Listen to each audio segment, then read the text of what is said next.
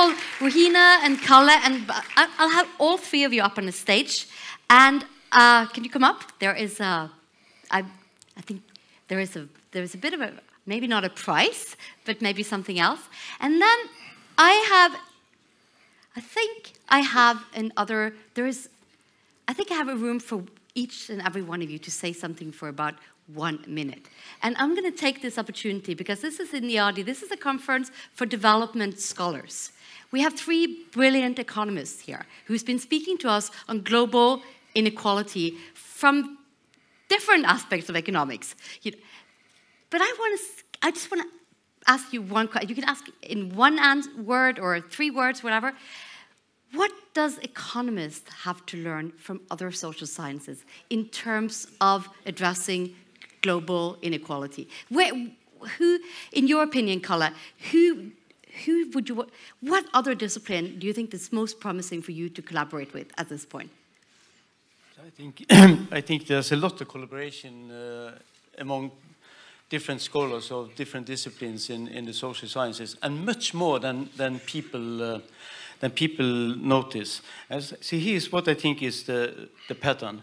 The pattern that those who speak the most about interdisciplinary work do the least of it. And those who never speak about it, they do a lot. For example, there's a lot of cooperation in Oslo, a lot of cooperation between psychology and economics, and between political science and economics. There's emerging, I think, cooperation between people in sociology, but that's not so vivid. And I think there's even more in Bergen, but Bertil can respond to that. But I think there's a lot to learn, and the danger is that those who speak about interdisciplinary activities, they are so conservative because they just want to speak about interdisciplinary activities and don't do anything about it. So they think about it as a threat. They're going to keep the discipline as it is. Economics is really changing, but it is no mainstream to be off mainstream. That is very important but people, they go in all kinds of directions, and I think that is more normal social sciences. I think this to walk always in tandem, I think is very bad. There's going to be competition, even competition against what the 3 of us have said here and similar things, of course, and it has to be challenged. That's the normal thing of science. It's not the sort of inconvenient thing that the people disagree. Disagreement is healthy, in particular in these issues. And to broaden the scope, I think economists can learn a lot, but I also think that other disciplines can learn a bit from economists as well. Great answer. I think you get the last word, Rohini. Rohini, sorry. I have here. I guess this one is still working. Yeah, I have. At our center that we are starting, we have psychologists, we have political scientists, we have philosophers, and we have sociologists as leading collaborators. I think basically, I'm a social scientist. So I firmly believe in some aspects of way of doing economics, but I really want to be inspired and learn from all these different disciplines. Psychology basically changed economics, and we gave the Nobel Prize to Daniel Kahneman for this. I think sociology, with the insights that they've been pushing, combined with economics, can be fantastic, and I think the same also for political scientists and philosophers who basically raised the really fundamental questions about the normative side. But for me, I'm super excited about working with sociologists in the future to really understand how our preferences are shaped.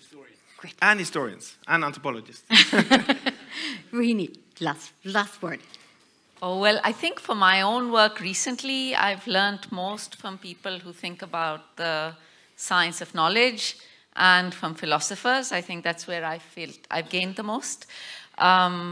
I think that, for interdisciplinary work is really important, but it's also really difficult. So I think it's worth saying to the students, especially that are around here, that I don't actually recommend it at all right now. I think engaging with these issues, engaging in the debate is really important, but I think to do really good interdisciplinary work, we have to master the paradigms of our own disciplines very well to contribute to that interdisciplinary dialogue.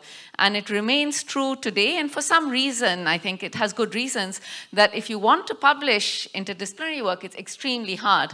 And I think that's for some reason. We all have our own disciplines. And so I think what's important is not for everyone to jump in to do interdisciplinary work, but to really hone our disciplines and then come together and write at a bunch of different levels. So there's no reason why we can't write very different things when we're writing academic journal articles, writing newspapers, do collaborative books. And so I think we have to be cautious. Over many years, I've realized, I was saying this yesterday to someone, that interdisciplinarity as consumption is very different from interdisciplinarity as production. And I think one has to go a long way in the first before you can actually get to the second. But also, to get to the second, I think large collaborative initiatives are really the way to go. Kalle just asked for like probably 2 seconds. I agree very much to what Rohini said, but I want to add something, and that is that the question was whether we can learn from others. And I think that it doesn't mean that you're going to write in a tradition of the average of 2 disciplines. That's not the case. In economics, there has been a lot of learning, say, in political economy that comes from political science. And I think there's a common area, political science and economics, just to take that as an example, where they publish in each other's journals. And that is also very healthy. And I agree completely that this takes time, and there's no pronouncement.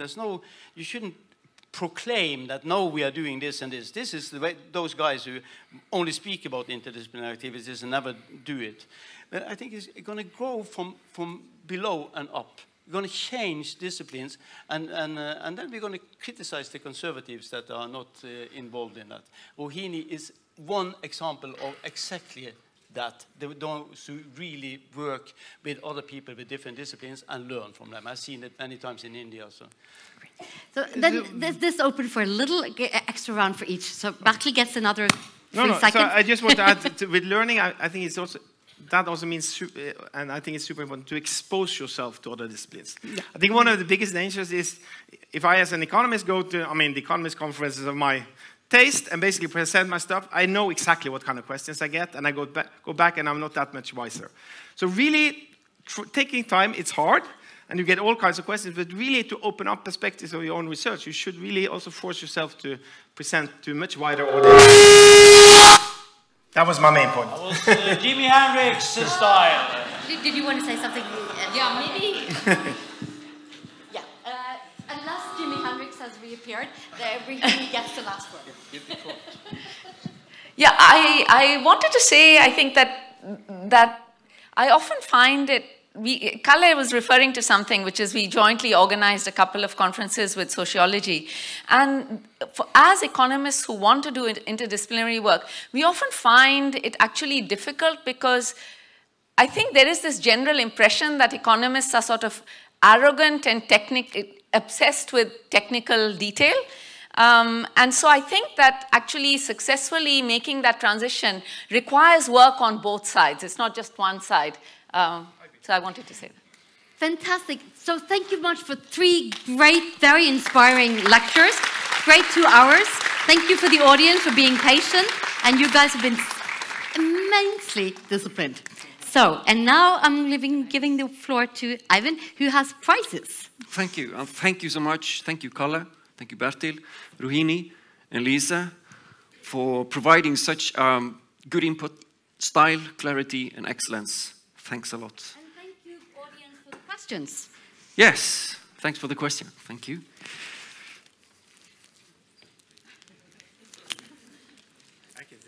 You take all 3. That's not fair. Thanks a lot. Thanks a lot. Thanks. Thank you. Thank you. Thank you. Thank you so much. Thank you. Thanks a lot. All right. Thank you so much for this session. Good luck with the rest of the conference and with all the panel presentations. We are very much looking forward. Now it is snacks for half an hour in the lobby downstairs and in the conference hall. Thank you.